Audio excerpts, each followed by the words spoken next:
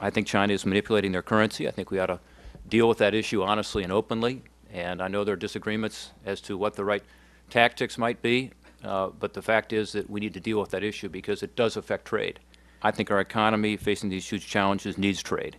We need to use every tool available to create American jobs. And I think growing exports is, in many respects, the power tool in our economic toolbox. Why? Because it can be done immediately. We will create hundreds of thousands of jobs very quickly if we simply move forward with these existing trade opening agreements, give the President the ability to negotiate new agreements and get those through the process as well. As a general matter, China's political and diplomatic heft is very substantial. They are the Asian agenda setter. This was once unquestioningly the role of Japan.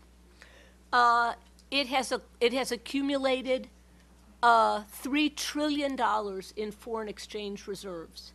That is 1/3 of the global total of exchange reserves. 1/3.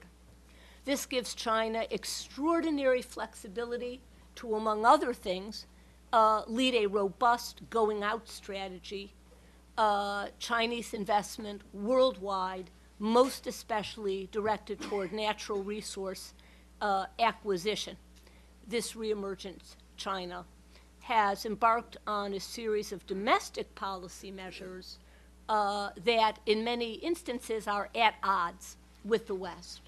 And this is really a function of the other factors in part that I've talked about and China's own form of development. What you see in Chinese policy is a desire to rebalance the levers of wealth in China, moving those levers from, in their view, a multinational corporation-dominated economy to an economy that's highly indigenized.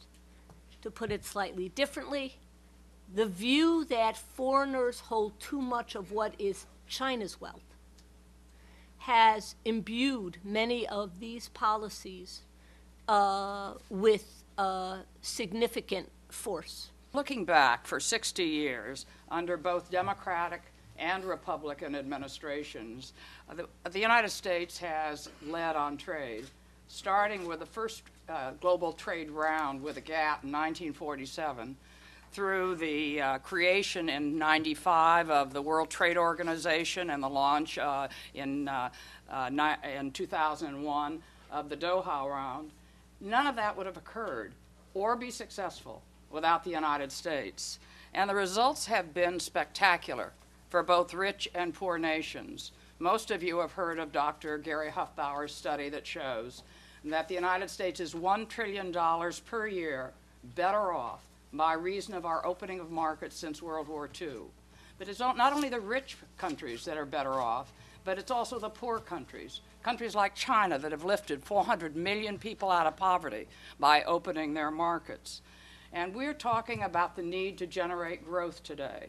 And to generate growth, the United States must again take the lead on trade, working with a larger group of nations than we've had to work with in the past. What is it that we can do with labor at the table that makes the United States more attractive for domestic manufacturing? What can we do to make it more attractive for inward investment?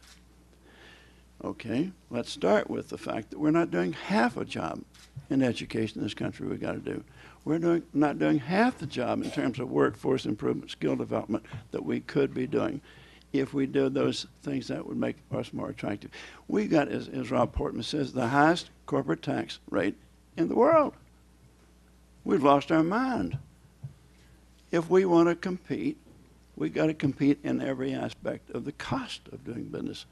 That means our skill base, it means our tax base, it means our regulatory base, it means the whole climate around which we decide to compete.